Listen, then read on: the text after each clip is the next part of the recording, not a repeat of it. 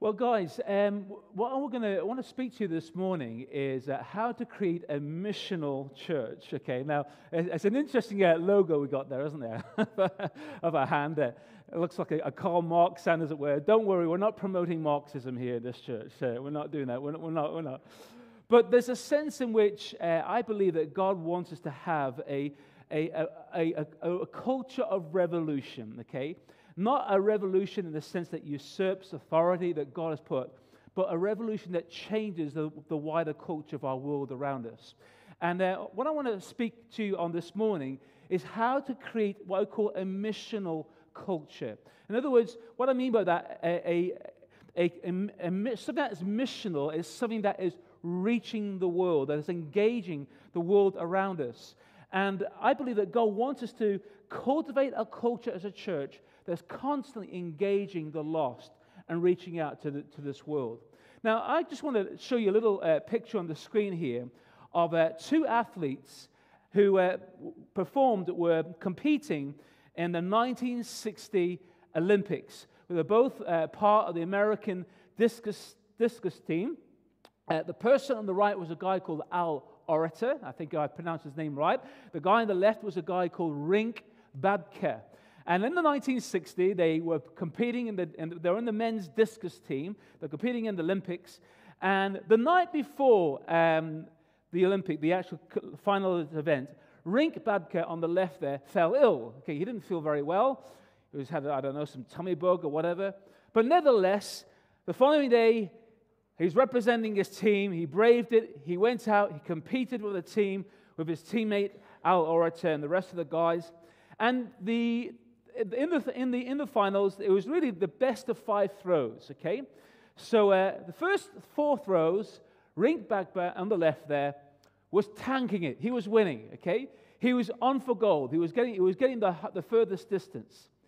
And then on the final and the last throw, Al Orator there on the right beat Rink Babka, just outperforming him, and he ended up getting the gold medal, and Rink on the left there ended up getting the silver medal. Now you think, well, that's nothing spectacular about that, Matthew. That happens, isn't it? It's called Olympics, isn't it? Yes.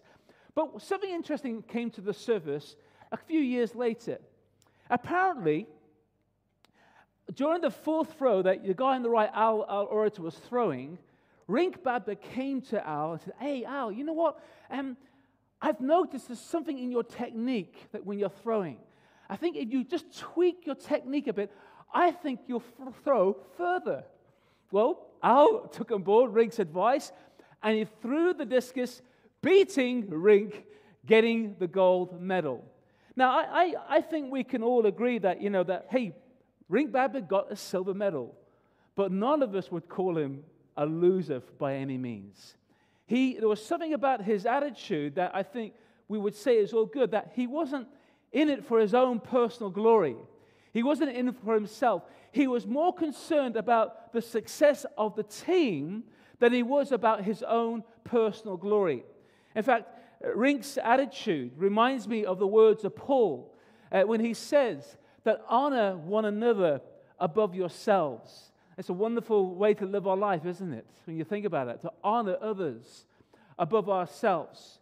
You see, as we start this new year, it is important you keep the big picture in mind, that the goal of reaching this world with the gospel of Christ is infinitely more important than each of us reaching our own personal dreams or achievements. That to reach this world, we need to work as a team. We need to be good team players. In fact, it was John Maxwell, who's a leadership writer, who famously said that teamwork makes the dream work. You may have heard it before. Teamwork makes the dream work. As we come into 2023, we are to have a culture that reaches the lost and reaches a wider community, then we need to value the importance of teamwork. And so we are starting this new series, as I mentioned, it's titled Culture Revolution, okay? And what we're going to be doing, we're going to be looking at the Acts chapter 1. We're going to be looking at a few verses of scripture from this chapter. And we're going to be looking at what is the sort of culture that we need to have as a church to bring a good revolution in our wider world. You see, every church, every family, every home Every organization, a school, a workplace, a business has a culture. It's those unspoken assumptions, those values that people hold on to, that we just hold to, that shapes how we do things and how we see the world. Some churches have a culture that like to talk a lot about the past. And we can thank God for all the good things of the past. Some churches have a culture that speak all about the future or fixated with the present. Each church, each organization, each family, each school, each business has its own culture, and it affects the way that church or organization works itself. And so as we unpack this series over these next few weeks, I want us to be looking at what sort of culture that we need as a church to have if we are to reach this world with the gospel of Christ. And a very important part of that culture is understanding the value and the importance of teamwork. So given that teamwork makes the dream work, I want to ask, how can we create a missional culture? You see, one that reaches our world.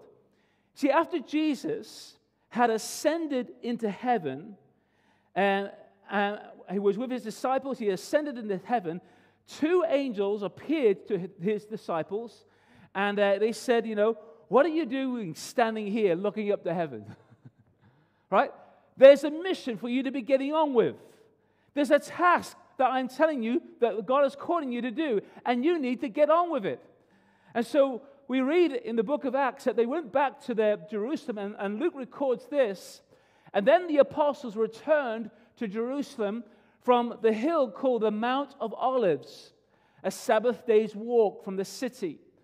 And when they arrived, they went upstairs to the room where they were staying, and those present were Peter, John, James, and Andrew, Philip and Thomas, Bartholomew and Matthew, James the son of Alphaeus, Simon the Zealot, and Judas the son of James.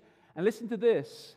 They all joined together constantly in prayer. That's a key phrase there. They all joined together constantly in prayer, along with the women and Mary, the mother of Jesus, and with his brothers.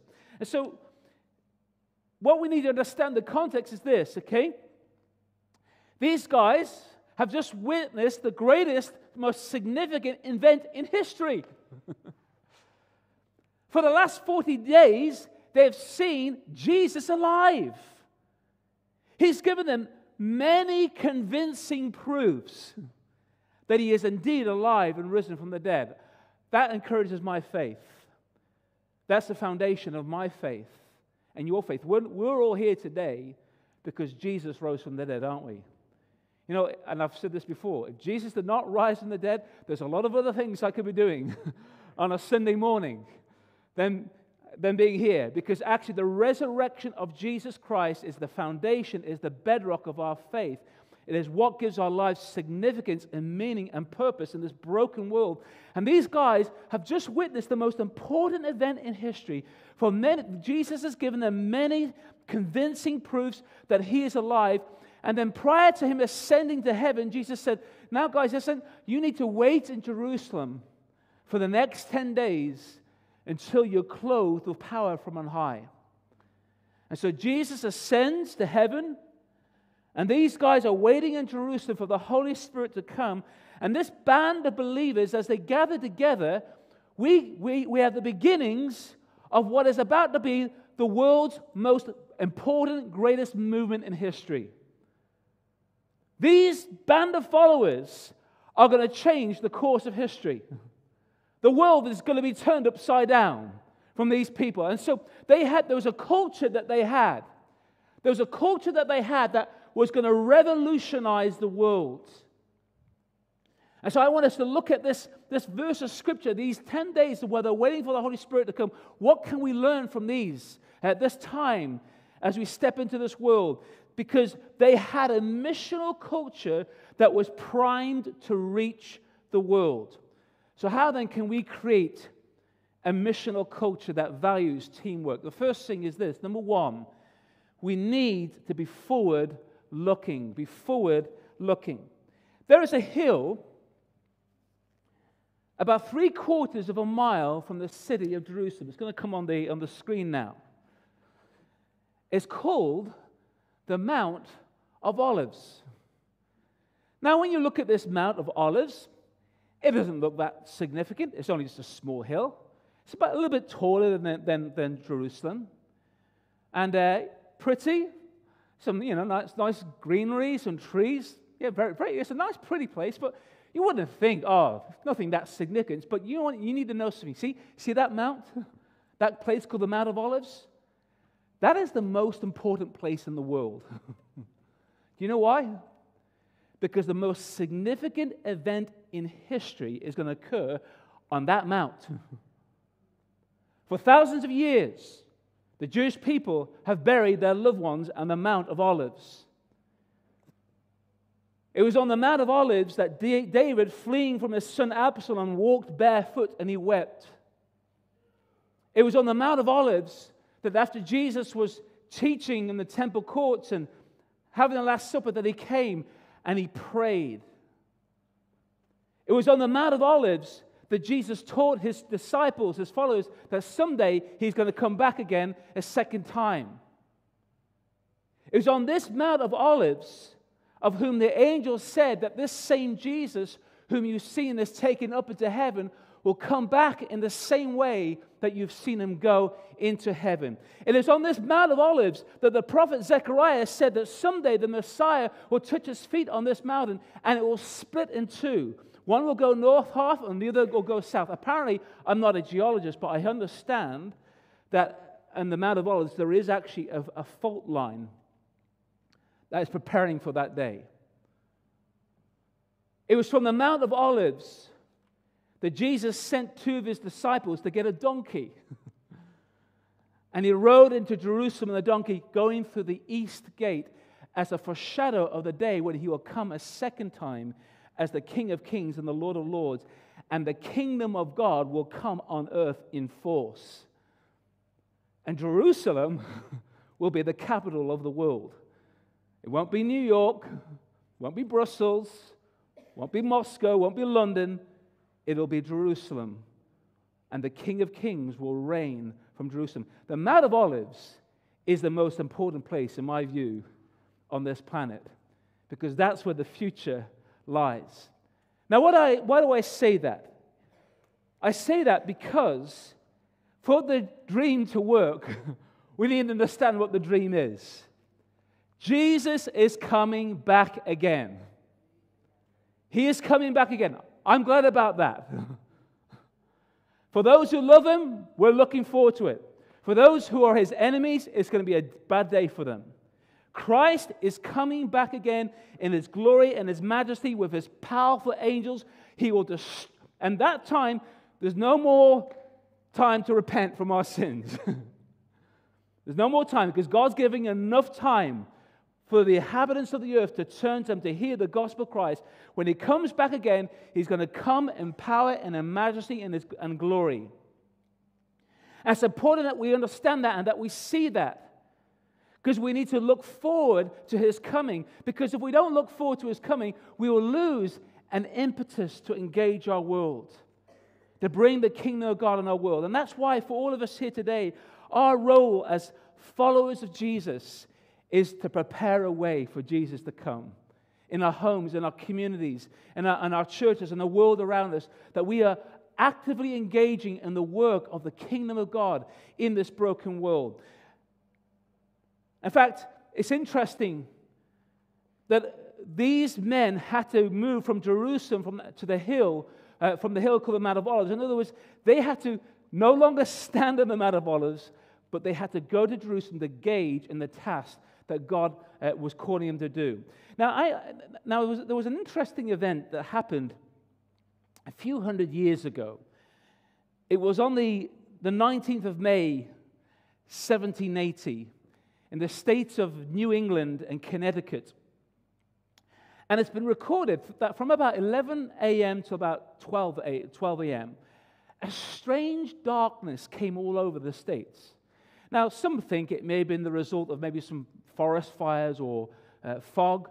There wasn't a solar eclipse or anything like that. A strange darkness came, And it was all documented, recorded from a number of different sources, and people were panicking. What's going on here? And of course, it was very much of a God-aware culture then, much more than it probably is now. And people thought, is it the end of the world? Is Jesus coming back again? And in the state of Connecticut, there were some court proceedings being carried out. And there was a judge by the name of Colonel Abraham Davenport. And he was proceeding the court, and next minute, a strange darkness comes all over. I think, what's going on here? Everyone's starting to panic. What's going on? And people are saying, we should adjourn the proceedings of the court. We should stop it. Because the day of the Lord is about to here. The end is nigh. And Colonel Davenport it was quoted as saying, I'm against adjourning the court proceedings. I'm against it. It says, either this is the day of the Lord or it isn't. Now, if it's not the day of the Lord, it doesn't make any difference. So we might as well keep on doing what we're meant to be doing. And if it is the day of the Lord, then I'd rather Jesus find me doing my task when he returns than not. That's a great attitude, isn't it? Sometimes, I grew up in a church setting where, the second coming of Christ was talked a lot, and that was a good thing. But sometimes it can almost be like an over-concern of his coming at the detriment of what we're meant to be doing now. Because when we look at the coming of Christ, we need to realize it is to motivate us to do something in our world right now at this moment in time. And so we need to be faithful to the task. We need to be forward-looking, but faithful to the task that God has given us. And so that's the first thing we need to have, and we're to have a missional culture that values teamwork. The second thing is this: be leadership honoring. Now you think, oh, Matthew, that's cheap coming from you. But actually, in every field of life, in every aspect of life, honoring leaders is important. And it does go both ways, because in our Western culture today, I would say that generally there can be a disrespect of leaders, okay, more so than other cultures. But the other side of it, of course, is that leaders need to be worthy people who understand their role and their responsibility and worthy to follow. If we are to take hold of the dream to reach in this world, then we need to respect leadership authority.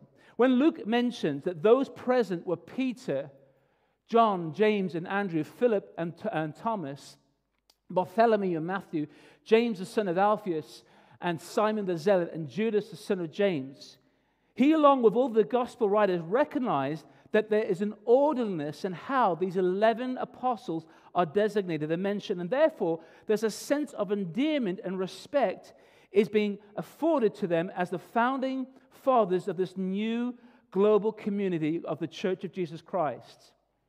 Now, before highlighting the notable absence of Judas Iscariot from Luke's list, it's worth mentioning that when you look at the Gospels, Peter is almost always mentioned first amongst the 12. And obviously because Peter was the strongest of the leaders of them all. And then you get James and John. So Peter, James, and John were part of Jesus' inner circle. And then Peter's brother Andrew. And that keeps in Hebrew tradition that families were often named amongst themselves. And likewise, as with the other gospel writers, the next four, Philip, Thomas, Bartholomew, and Matthew, are named. And again, this pattern is repeated with James, the son of Alphaeus, Simon the Zealot, Judas, the son of James. And so this orderliness, which is seen in all the gospel writers, in my view, reveals a recognized levels of influence and authority that these leaders had that was to be respected. On a number of occasions, the writer of Hebrews emphasizes the importance of this. He says this: remember your leaders who spoke the word of God to you. Consider the outcome of their way of life and imitate their faith. Now, I don't know about you, but when I read that terrifies me. Because I realize that I have a responsibility before God to live a life that is worthy of the gospel. And for all of us here, I believe that we should all aspire to become leaders, to be better leaders, to have influence of other people. And for all of us here, it puts the onus upon us to say, Lord, am I going to live my life in a way that is in accord with the gospel of Christ? And so the writer says, remember your leaders. So there's an onus that's put upon leaders to live their lives in a way that is honoring to God. And come to think of it, that is why Judas Iscariot is no longer included in the list of those names. Why? Because he turned his back on Christ.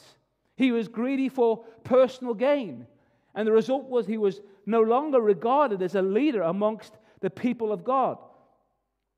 And yet on the back of this, the writer of Hebrews then goes on to say, have confidence in your leaders and submit to their authority. Oh, we don't like that word, don't we? Submit. Because they keep watch over you as those to whom must give an account. I have to give an account before the Lord. Any pastor, any leader of any church has to give an account before God of the condition of their church that God's given to them. Do this so that their work will be a joy and not a burden, for that would be of no benefit to you. You know, I remember many moons ago when I started to teach, and forgive me, because I sometimes go back to this every so often, and I know you're very patient with me, you put up with me in all of this. But I remember when I started to teach, and I remember a teacher, seasoned teacher, saying to me in this conversation, do you know what makes a good teacher? I'm thinking, okay, what makes a good teacher? Is it assertive discipline techniques? Is it the accelerated learning technique? It's all good lesson planning and all this stuff. And I said, enlighten me. What makes a good teacher? A good class. A good class, yes. The truth is this. You can have the best teacher in the world, the most knowledgeable, experienced teacher. But you know, if the class does not respect the teacher, it doesn't matter how much they know. It's just not going to work. I mean, the time I taught, I had a whole range of classes. I mean, I had some wonderful, adorable, beautiful classes, and I had some classes who I thought were from the pit of hell. Lord God, just get me through this, Lord. You know, some were a nightmare. But the truth is this. It's the same when it comes to leaders and followers. And in every aspect of life, the Bible instructs us we are to honor our leaders. In fact, those readings in Hebrews gives a beautiful balance, isn't it? Because yes, we are to honor our leaders, we're to respect them, but at the same time, leaders are not to be greedy for gain, but that they are to understand the responsibility that has been given before them and before God. And when there's that harmony between leaders and followers, you have a wonderful missional culture. When it's not, it gets toxic, it gets poisonous. In fact, I've been to churches where it's got toxic, and it's never good. It's never healthy. And so let's be forward-focused. Let's be leadership-honoring. The third thing that we need to cultivate to have a missional culture that values teamwork, and that is this: be spiritually united. I don't know did you ever remember the scene in the film Gladiator? Now you're thinking, oh, Matthew, I'm too holy to watch the Gladiator. Listen, don't give me that holier than thou look at me. But you remember that scene in the film Gladiator where Maximus Meridius and his band of gladiators are in the Colosseum. And they're about to face the onslaught about whatever's to come out of the gates of the Colosseum. And Maximus Meridius, played by Russell Crowe, says, were any of you in the army? Yes. Says, whatever comes out of these gates, we must lock your shields and you must stay as one. And as long as you lock your shields and as you stay as one, we'll survive. We'll get through it. See, there's power in unity, isn't there? There's power in unity. In fact, the Bible says that where the brethren dwell together in unity, there God commands His blessing. He brings His blessing when there is unity. And what was interesting is that, when someone strayed from their place, they were cut down. But as they stayed united, as they locked their shields, they overcame the odds. One feature about this community of these followers of Jesus, and I think this is the one that stands out to me the most about this reading, is this: they all joined together constantly in prayer. Wow. They all joined together constantly in prayer. can I encourage you guys, if you're not part of a life group, get plugged into a life group. But in your life groups, make the most of praying together, praying as a life group, praying at every opportunity you get, just to join together constantly in prayer. Because I believe that more than anything else, prayer unites us. Prayer gets us on God's agenda. That's why we start this year, these 21 days of prayer and fasting, because we're saying, Lord, we want to be on your agenda for this coming year. Prayer unites us. Now think about this for a moment, okay? All these guys that I just mentioned earlier on, they all had ego issues. All right? Peter had foot and mouth disease. He would say things and then he would put his foot in it. Peter, tonight you're going to deny me 3 times. No, I'm not, Lord. When all those guys have abandoned you, I'm going to be there right with you. I'll die with you if I have to. Well, guess what? He bottled it. He denied Jesus in front of a girl, which is the worst thing for a man to do. Sorry, ladies. He bottled it. James and John. Oh, yeah, they didn't have an agenda. Oh, they got their mother to go to Jesus. Jesus, see my 2 sons, James and John? Can they sit at your right and left hand in your kingdom? What? No, you don't have an agenda, guys, don't you? Self-serving. On one occasion, they said, Lord, those guys in that Samaritan village are denying you. We're going to call down fire and burn them up. And Jesus rebuked them. Simon the Zealot made an earning killing the Romans. That's what he used to do. And then you got Matthew the tax collector who worked for the Romans. I mean, how does that work, having those 2 guys on your team? They all had ego issues. There are all issues on this team. And yet something changed that joined them together. They have just witnessed the most significant event in history, and now suddenly their egos no longer seem important. They had a common experience with a common Lord. They had a common purpose and a common hope with the same mind. They joined together. In fact, this word here, they constantly join together. I mentioned that prayer is a key to this. The Greek word homotheo literally means to be of the same mind. And it's used 4 occasions, specifically in the book of Acts. Twice it relates and is associated in the context of prayer, and twice it relates when the church will come together to unite, to be of the same mind. Prayer unites and empowers you and me for mission. And that's why we are doing these 21 days of prayer and fasting, because we're saying, God, we want to be on the same page. We want to be on your agenda. As we start this year, we want to be united in the purpose that you call us towards as we come into this year. And that word constantly, okay, it's the same word that is used when it talks about they devoted themselves to the apostles' prayer and to the apostles' teaching and to the breaking of bread. So there was a devotion to prayer and to being joined together. Prayer is the powerhouse of a church. It is the power behind what we do as we come into this season. And it is the precursor, I believe, to being open and receiving more of the Spirit as we start this year. But there's one other thing that we can learn from these words if we're to have a missional culture that values teamwork, and that is be people gathering. In other words, be prepared to gather people who may not necessarily be like you, okay? Prepared to go that extra mile. A couple of years ago, I brought a series to the church called Exclusive Inclusivity, I called it. Living a life that is exclusive for God, for His service, leading a holy life, but also inclusive of the outsiders, inclusive of those people who may not be like us. And what I find interesting about this community of believers is that Luke goes on to say that they all joined constantly together in prayer, along with the women, and Mary, the mother of Jesus, and his brothers. And I find that interesting, because in a culture that was very segregated, where men would be separated from women or whatever. The women are with the men. They're worshiping together. I find that fascinating. In fact, Jesus has done more for the dignity of womanhood than anyone else. Think about this. The women were the last at the cross.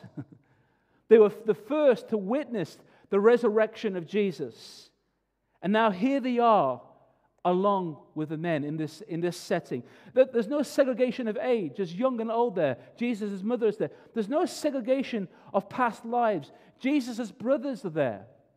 In fact, you remember, these are the guys who didn't believe in Jesus. They didn't put their faith in Christ when he was alive. They thought, oh, we know Jesus. He's just our brother. He's our stepbrother. There was a bit of some question marks about how he was born and all that, and I'm sure there was a bit of sniggering about that. And yet something changed in them. When they saw him on that cross, it confirmed all their suspicions. Yeah, he thought he was some son of God. But now they've seen the risen Christ. And all of that has changed. And here they are amongst this band of followers, this small group of believers who are about to change the course of history. And I want to say for all of us here today, if we're to make the dream work, teamwork is needed. And an important part of that is to be prepared to bridge and to build bridges with people who may not be like you, okay? To go that extra mile. And I want to encourage us all to do that. In fact, let me encourage you over these next 21 days to invite someone out for a coffee. Or maybe go for a meal that you haven't invited before. Go that extra mile to make that connection, to build that relationship, to be people gathering. There are so many lonely people in our world. And I was there the other week, last Friday, when I was at Street Church. I spoke to this young guy, and I said, what did you do at Christmas? Oh, I just stayed on my own. He says, I don't have family. I don't have relatives. I don't have people close in my life. And I just felt so sorry for this guy. There's so much need out there. People are looking for a sense of community. I want to encourage us all here to do what we can to be people gathering. So 2023 is going to be a year of strengthening and expansion.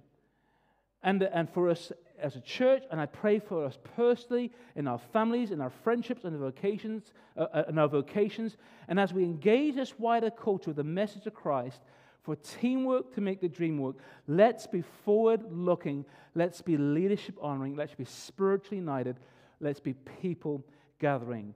Nothing of any significance is accomplished on our own. Nothing. We need each other as we come into this new year. And I want to encourage us all here today to take those steps. If this morning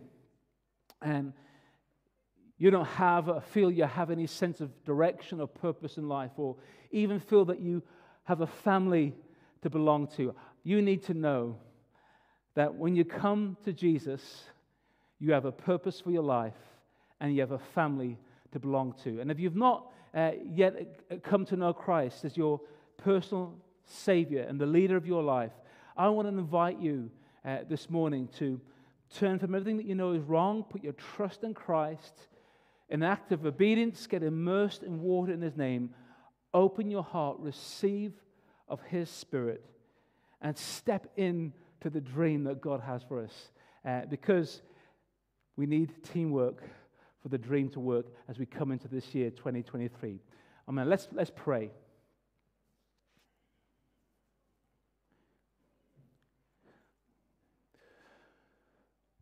Thank you, Lord, for your goodness and your grace on our lives.